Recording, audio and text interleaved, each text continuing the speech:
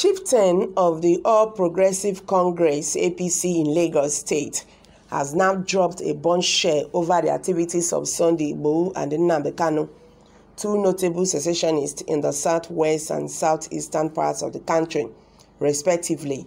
IGBOKWE described both men as being agents of the PDP's Democratic Party, going around deceiving people of their region with secessionist activity and actions. Nnamdi Kanu, since 2014, has been at the forefront of many secessionist activities in the southeast. He was arrested by security agents in Lagos State on the 14th of October 2015 and charged to court for various treasonable offenses allegedly committed by him. He spent about a year in jail before he is eventually released after Senator Naya Abaribe bailed him out. Kanu later joined bail and absconded from the country after his release. His group, the Indigenous People of Biafra (IPOB), was proscribed a terrorist organization by an Abuja Federal High Court in 2017, effectively making Kanu and his followers terrorists. On his part, Sunday Igboho Adeyomo, named after his stand, a Yoruba businessman and activist, he became quite popular in the region after his activities in the Modokeke Ife crisis in 1977. He became more popular on social media in January after reports suggested that he had given killer herdsmen in Ibarampa an ultimatum to leave the land after the death of one daughter, Aborudo.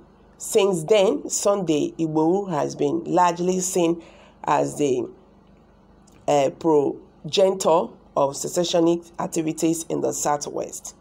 However, IGBOKWE, a publicity secretary of the All Progressive Congress in Lagos State and special advisor to Governor Sanwo-Olu on drainage and water resources, has now made a new revelation as to the identity of these two men.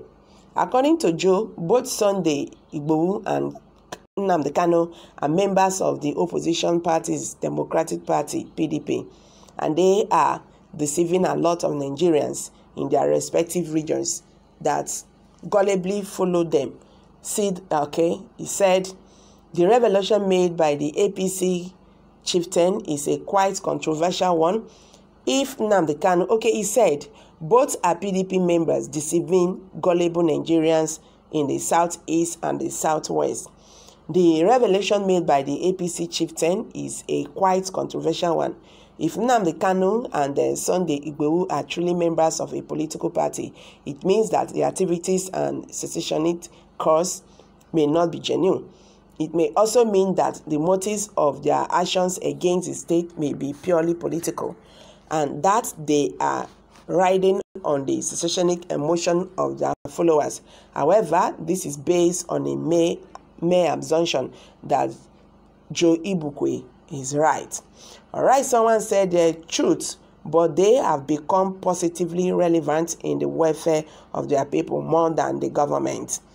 If Boko Haram bandits, terrorists, federal approved gunmen, and unknown gunmen are authorized to be chieftains and appointees under APC-led federal government, then who are we to deny these two great men of the fundamental right, human rights, not to participate in politics under PDP platform?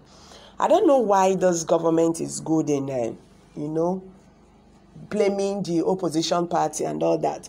These people, they are agitating. Why can't this government listen to them and stop all this blame here and there?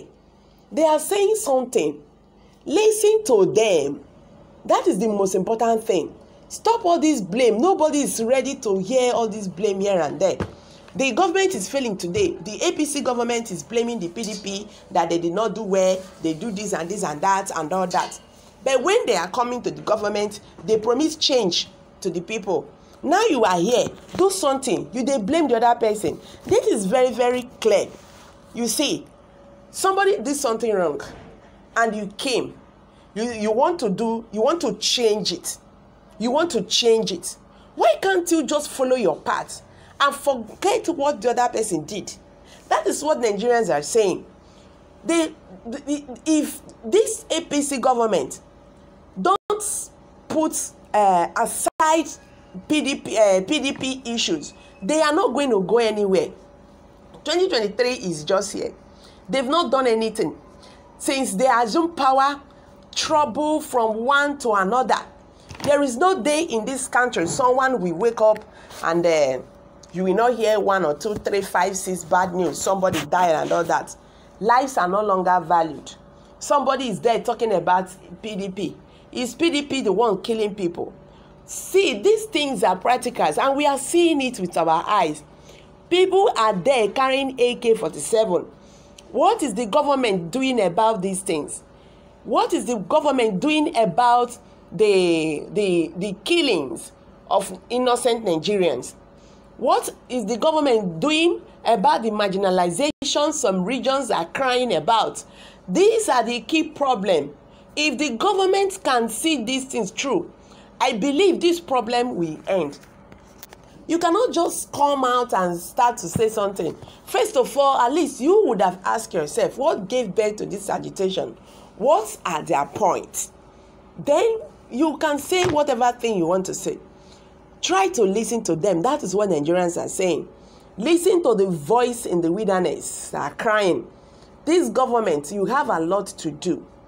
You hold the Nigerian citizen a lot. You guys have to fix what is on ground. Stop passioning blame to any other person out there. So guys, I'm going to drop it here. Kindly hit the comment section and don't forget to give us thumbs up. Thank you very much for always stopping by. Bye for now.